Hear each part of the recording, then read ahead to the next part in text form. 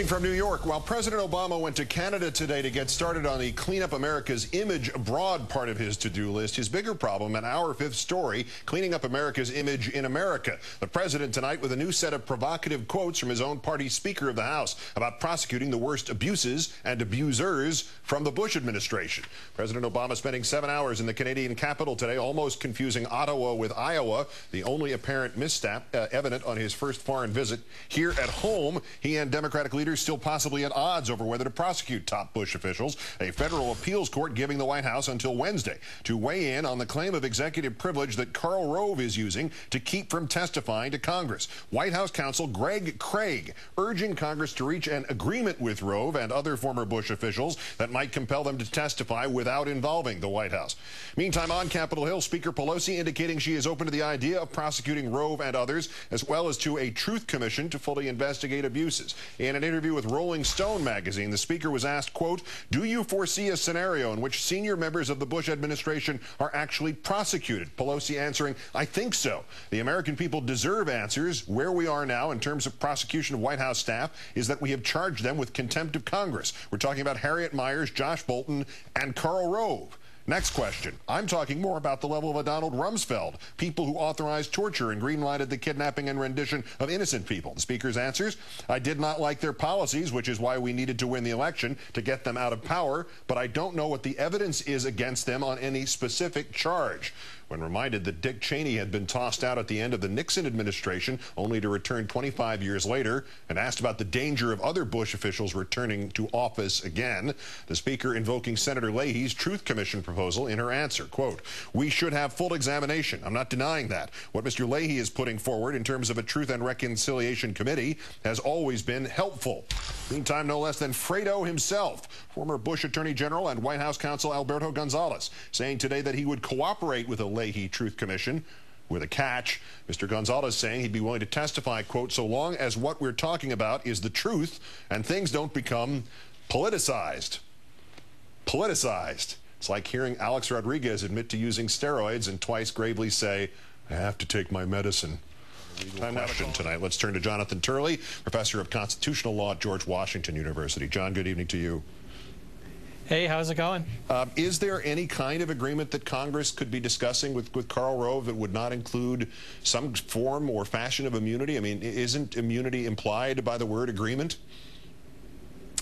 I can't imagine what else they would be talking about. Whatever they're talking about is a bad deal. I mean, this is the type of deal that you're supposed to limit the options. It's like Henry Ford saying you can have any color of car as long as it's black. And that's the deal that you normally give someone in Karl Rove's position. Karl Rove was in obvious and flagrant contempt of the last Congress. The arguments made by the Bush administration were just woefully inadequate. They didn't have any serious basis. So it's very hard to see how you negotiate from that standpoint. Also, the idea that he would flip on someone like Alberto Gonzales, I think, is just not going to happen. He's not made of that type of stuff. And I also think that Karl Rove himself has much to answer for. If the Justice Department was politicized, then one end of that process dead-ended in his office. Fredo Corleone also is not the target. You want Vito Corleone, so that's the other aspect of Rove and Gonzales. But on Howard Feynman's point of the president-to-president courtesy here, is that what Greg Craig is stepping in for? What is he doing in this, and why is he involved in this process rather than standing aside? Well, you know, this is part of the process of finding yourself in power. It changes your outlook. It's like no one really cares about lawns until they're a new homeowner. And suddenly you find that people like the White House counsel become incredibly risk-averse. They don't want to have a fight of this kind. But it really would be George Bush that would be undermining these traditions. You're not supposed to be restricting the executive privilege of your successors. It's really George Bush that would be coming in and trying to exercise a sort of dead hand control over the new administration. I think he would lose. But this is really one of those principled fights that we expected between the two administrations. They have very different views, I hope, of executive privilege. George Bush seemed at war from the minute he took the first oath with the concept of the separation of powers. And even before 9/11, he really chafed at the idea of sharing power. And it continued to his very last day.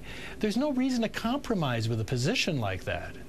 I can't resist, although this is not particularly where we started, I can't resist getting your reaction to Pelosi's comments, since we've talked so often about what, in the larger sense, never mind Rove and whether or not he testified, but in the larger sense, what the Obama administration has to do about the Bush administration. Are you encouraged by what the speaker said to Rolling Stone, or is this more indecision 2009? Well, I must say that I am still skeptical. I'm glad that Speaker Pelosi has come out so fervently, but remember, she was the one who was blocking any impeachment inquiry and continually said that she couldn't imagine what evidence would be presented for impeachment. And so I would love to see this type of aggressive role of Congress in dealing with this. But I am very concerned about this idea of compromises, negotiations. Many of these things become sort of Capitol Hill kabuki of approved questions and answers. That's not what we want. And we certainly do not need another commission like the 9/11 Commission. You know, after the Gaza conflict, Ambassador Rice with the Obama administration came forward and asked for an investigation of war crimes. And you could almost hear the laughter around the world, where we are so quick to say, and rightfully so, that there should be a war crimes investigation unless it involves Americans and unless it involves our leaders. And we've got to overcome that image of being a nation of hypocrites, and that's only going to happen if we investigate. Nothing to see here. Keep moving. We've got it all under control. Jonathan Turley of George Washington University. As always, John, great thanks for your time tonight. Thanks, Keith. Meantime, 5